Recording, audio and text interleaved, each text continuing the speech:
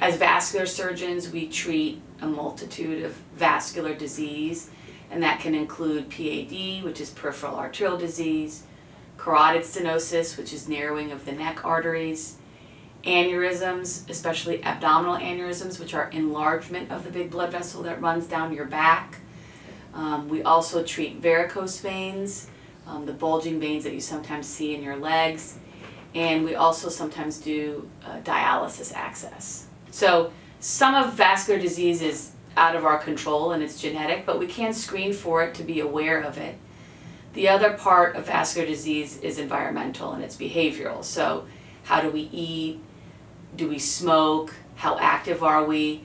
One of the best ways to prevent vascular disease is to not smoke. And then eat healthy, heart healthy lifestyle, be active.